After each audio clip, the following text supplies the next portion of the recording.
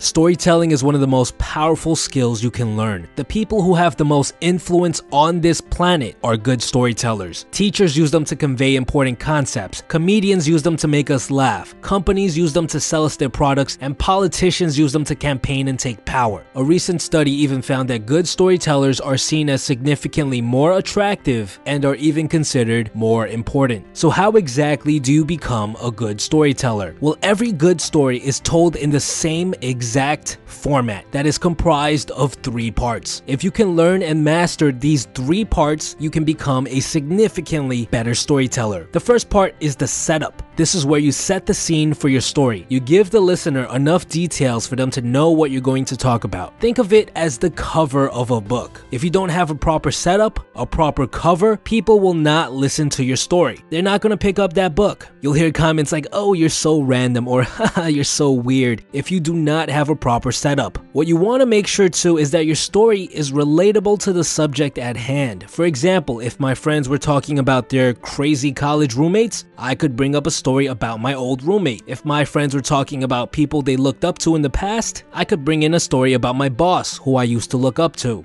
The second part is the content. It's here where you get to the meat of the story. You describe the events that occur, but if you spend too much time covering unnecessary details, people will quickly lose interest. I'm sure we've all met those people who just talk and talk and talk and never get to the point. It's safe to say people don't really listen to their stories. A good principle to remember here is kiss versus kill. Keep it short and simple versus keeping it long and lengthy. If a piece of information is not crucial for the story to make sense, do not include it. Think back to the last time you watched a good movie. What was going on in your head while you were watching this movie that made it so great? It might have been funny or beautiful, but the most important factor it had was tension. By building more and more tension, your listener gets more and more invested. They wonder, "Oh my god, what's going to happen? How will this story end?" Now, in order to build tension, the meat of your story has to be interesting. The events that occur have to be something that doesn't normally happen. For example, you can't tell a story about you going to the supermarket and all that happens is that you buy groceries. There's no tension. The story is boring.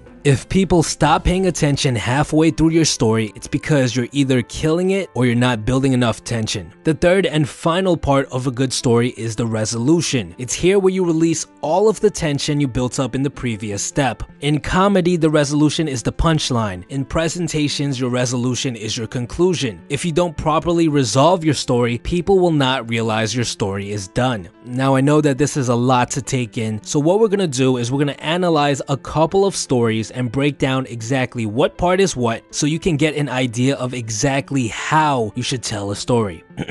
I think it's very important to have a mentor you can look up to. The man who taught me everything I know about hustling, work ethic, chasing your dreams was my old sales manager. So one day he was out trying to make some sales. He knocks on the door and a guy opens up and says, "What do you want?" So my boss starts his pitch. "Hi, nice to meet you. My name is Jim. We did some updates in the area. I'm just here to talk to you about your internet." And the guy goes, "Oh, you're a salesman, right? Well, get the fuck off my porch." Now, the thing about being a good salesman is that you have to stay persistent. You'll be surprised how many extra sales you can make by just standing your ground. So my boss goes, "Look, I understand you're busy, but it's only gonna take 30 seconds. So the guy reaches behind his back, pulls out a gun, and pistol whips my boss right across the face.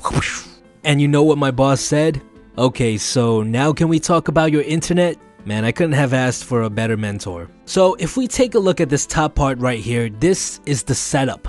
The listener knows that I'm going to talk about a mentor of mine, someone who inspired me. If we take a look at the second part, this is the context, the meat of the story. What you'll notice is that I am only mentioning the most crucial details. I am not telling you about the weather that day or what time it is, because frankly, none of that stuff is important for the story to make sense. What you'll also notice is that I throw in sound effects. This is something that a lot of good storytellers will do. They will add sound effects, facial expressions, and even change their voice in order to make the story seem more animated. The listener can see a clearer picture of exactly what is happening. This line over here. The thing about being a good salesman is that you have to stay persistent. This builds tension. The listener now knows that my boss is going to do something. And if we look at this line right here, and you know what my boss said, this line right here builds a tremendous amount of tension. The listener is thinking to himself, oh, I can feel a punchline coming. I wonder what it is. And that's where you hit them with the resolution. It closes up the whole story. It shows the listener why I looked up to my boss so much. And what you'll notice is that I throw in a line, I couldn't have asked for a better mentor. This is what's called a closing statement. It shows the listener that the story is now over. Here's another example. When I was in college, my roommate had a funny habit of hurting himself in the weirdest ways possible. He was by far the unluckiest person I had ever met in my life. So one day he comes back into our room looking really sad. So I say, Adam, what happened, man? He looks at me and says, oh man, my girlfriend just broke up with me. Well, do you want to talk about it? No, I'll be fine. So I was like, okay, I understand. Sometimes us guys need to get over things by ourselves. I turn around and go back onto my laptop, and suddenly I hear, I turn around and Adam is clutching his arm and there's a knife about an inch deep into his hand. Blood's just spraying everywhere.